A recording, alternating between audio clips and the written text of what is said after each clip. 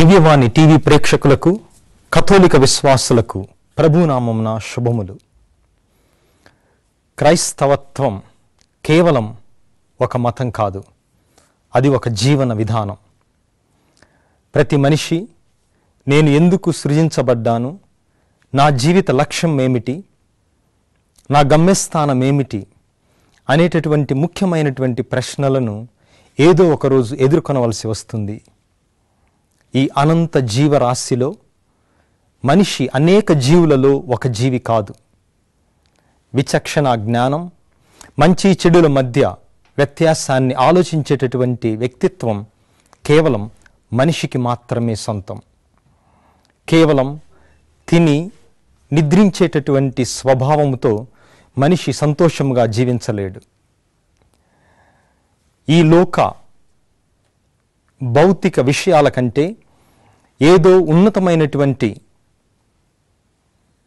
భగవంతుని ధ్యానించేటటువంటి కోరిక ప్రతి మనిషిలో ఉంటుంది. అయితే కొద్ది మందిలో అది నిద్రానవస్థలో ఉంటుంది. మనం చూడబోయేటటువంటి కార్యక్రమం నేటి పునీతుల కార్యక్రమం.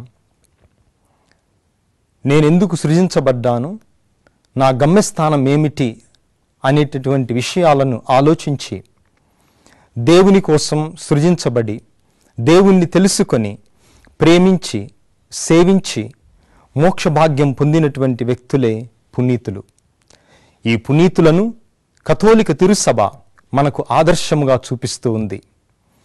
మనవలే మనుషులుగా జన్మించి జీవించి అనేక శోధనలను ఎదుర్కొని ఆ శోధనలను జయించి దేవునికి తమ జీవితాన్ని అంకితం చేసి మనకు మార్గదర్శులుగా ఉన్నటువంటి వారే పునీతులు. ఈ పునీతులలో చిన్న బిడ్డలున్నారు, యుక్త వయస్సు వారున్నారు, వృద్ధులు ఉన్నారు, స్త్రీలున్నారు, పురుషులున్నారు, ప్రపంచంలోని అన్ని దేశాల నుంచి ఉన్నారు. అయితే ఈ పునీతుల జీవితం మనకు ఆదర్శం కావాలి. మన జీవితాన్ని ఎలా జీవించాలి అని పునీతులను చూచి మనం నేర్చుకోవాలి. అందుకే ఈ కార్యక్రమానికి మిమ్మందరినీ ఆహ్వానిస్తూ ఉన్నాం.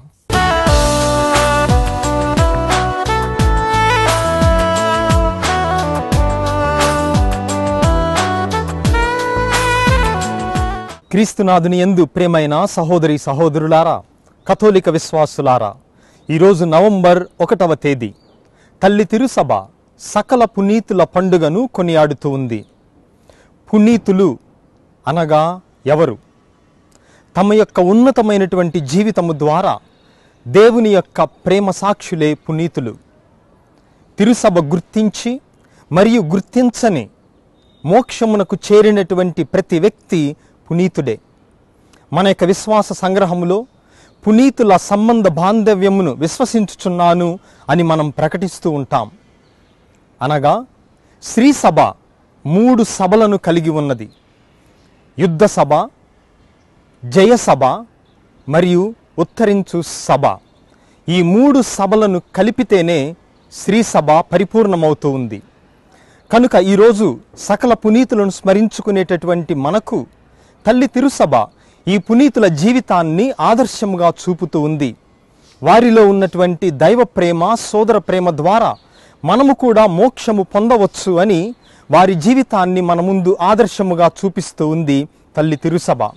కనుక పునీతుల యొక్క వేడుదల ద్వారా మనము కూడా వారి వలె తయారగునట్లుగా మంచి జీవితాన్ని, మంచి మనస్సును ప్రసాదించమని ఈరోజు సకల పునీతుల గురించి మనం ధ్యానిస్తూ తెలుసుకుందాం.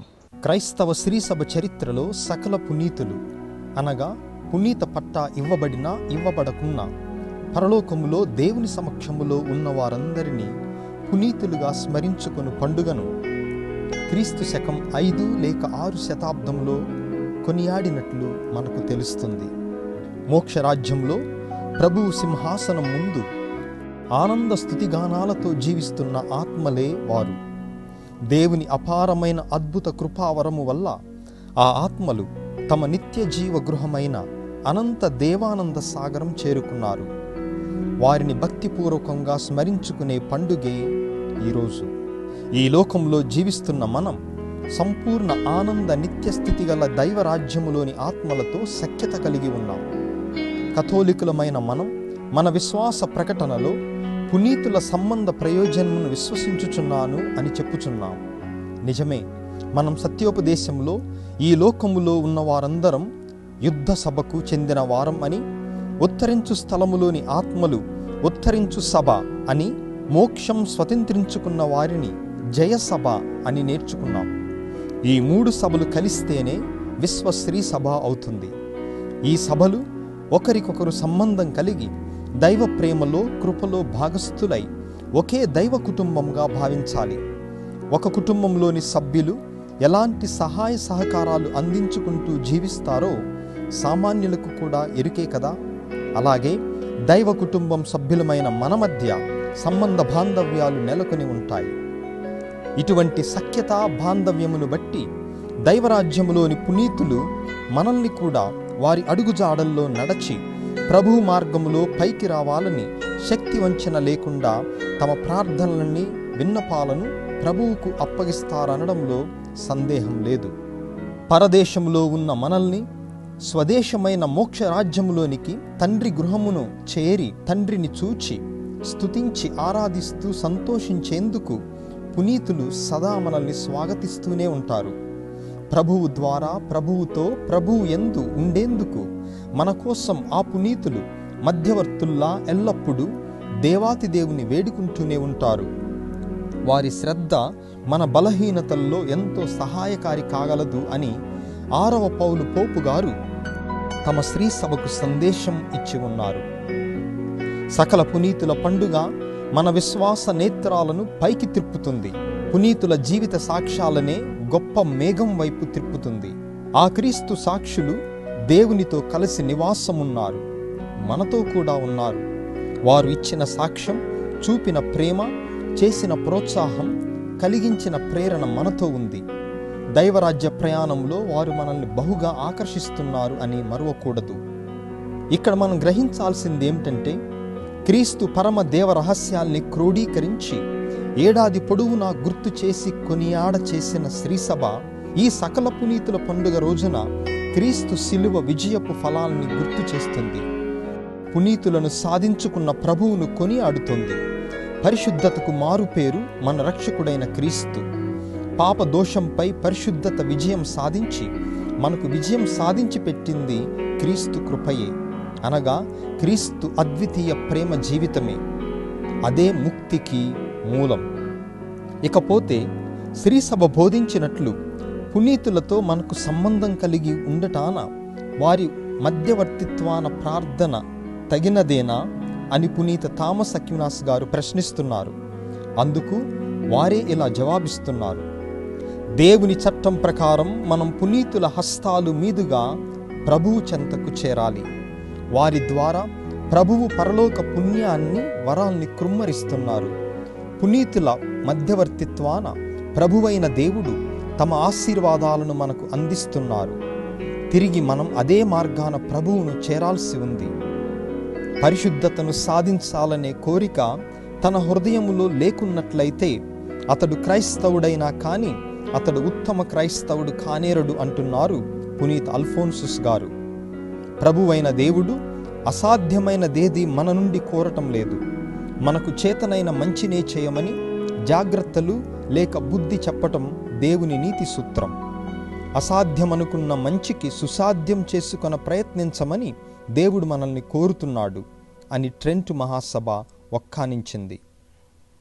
క్రీస్తు ప్రేమ కోసం, సాక్ష్యం కోసం ఎందరో పునీతులు అనేక ప్రదేశాల్లో అనేక విధాల హింసించబడి వధించబడ్డారు. అట్టి హతసాక్షులు సంస్మరణ కోసం 4వ శతాబ్దం నుండే ఏడాదిలో ఒక రోజును నిర్ణయించి పండుగ కొనియాడబడుతుందని పునీత ఎఫ్రేము, పునీత జాన్ క్రిసోస్తం గారులు చెప్పి ఉన్నారు. అయితే 8వ శతాబ్దము నుండి నవంబర్ 1వ తేదీన రోము నగరంలో సకల పునీతుల పండుగ జరుపుకొనబడగా 4వ గ్రెగరీ పోపు గారు ఆ మరుసటి శతాబ్దం నుండి శ్రీసభ అంతటా ఈ ఉత్సవాన్ని జరుపుకొన ఆచారం చేశారు. ఈ పండుగ రోజున ప్రతి విచారణ గురువు తమ క్రైస్తవుల కొరకు దివ్య బలి పూజను అర్పించటం ఆనవాయితీ. ఈ సందర్భంలో ఈ లోకంలో మరణం అనగా పరలోకంలో జననం అని అర్థం. అందుకే సాధారణంగా పునీతుల మరణదినం రోజున మనం వారి పండుగను కొనియాడుతూ ఉంటాం. సువార్త గ్రంథంలో మత్తయి 5వ అధ్యాయం మరియు లూకా 6వ అధ్యాయంలో యేసుప్రభు చెప్పిన కొండ మీది ప్రసంగం పూర్తిగా ఎటువంటి వారికి మోక్ష ప్రాప్తి ఉందో స్పష్టం చేస్తుంది. అలాగే పునీత యూదా వ్రాసిన లేఖ 8వ వచనంలో పైనున్న దివ్య జీవులను అవమానింతురు అని పునీతుల సంబంధ ప్రయోజనమును విశ్వసింపని అజ్ఞానులపై విరుచుకుపడ్డారు. తిరిగి 22, 23 వచనాలలో అట్టి వారిపై దయచూపుడని వారిని రక్షింప ప్రయత్నింపుడని తమ మాటగా హితవు చెప్తున్నారు. కావున మనము కూడా పునీతుల వలె నిత్య జీవం పొంద కోరెదము. ప్రార్థించుదము. ప్రేమ స్వరూపులైన పరిశుద్ధ తండ్రి, ఈ రోజున సకల పునీతులను కొనియాడేటటువంటి భాగ్యాన్ని మీ కథోలిక తిరుసభ ప్రసాదించినందుకు మీకు కృతజ్ఞతలు తెలియపరుస్తూ ఉన్నాము. పునీతుల జీవితం మాకు ఆదర్శముగా చూపిస్తున్నందుకు, వారు నడిచినటువంటి సన్మార్గములో మేము కూడా నడవాలన్నటువంటి ఆశను మాలో కలిగిస్తున్నందుకు మీకు కృతజ్ఞతలు అర్పిస్తూ ఉన్నాము. ఈ లోకములో పోరాటం చేస్తున్నటువంటి యుద్ధ సభ అయినటువంటి మమ్మను పరలోక భాగ్యములో పునీతుల సహవాసంతో ఆనంద భాగ్యములో ఉన్నటువంటి జయసభకు మధ్య సంబంధాన్ని ఈరోజు పండుగ ఏ విధముగా సూచిస్తుందో పునీతుల బాటలో నడిచేటటువంటి శక్తిని మాకు అనుగ్రహించండి. తద్వారా మా ఆత్మీయ నేత్రములను ఎల్లవేళలా పరలోకం వైపు త్రిప్పే విధముగా ఈ పునీతుల జీవితాన్ని చూచి మాకు ప్రేరణను ప్రసాదించమని మా నాథుడును మీ కుమారుడైన క్రీస్తు ద్వారా ఈ మనవి చేయుచున్నాము.